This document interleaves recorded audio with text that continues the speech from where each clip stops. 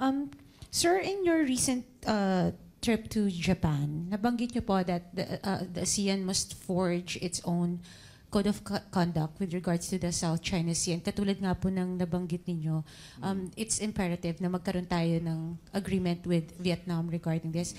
How soon po ninyo inaasahan for this to be crafted, and have you taken this up with the Vietnamese president and the Prime Minister? We're pretty much there.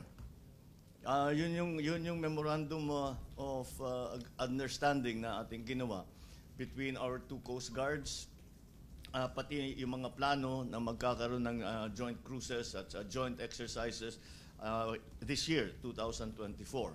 So, talagang yung sinasabi ko noon na magkaroon ng agreement, kung hindi natin matapos ang Code of Conduct with ASEAN and China, ay sabi ko, gawin natin bilateral lang muna ng members of ASEAN para naman hindi na natin kailangan alalahanin na magkakaproblema tayo sa Vietnam, magkakaproblema tayo sa Brunei, magkakaproblema tayo sa Malaysia, etc., etc. So that's the effort that we're trying to do, and we have succeeded in that to a certain measure here in Vietnam.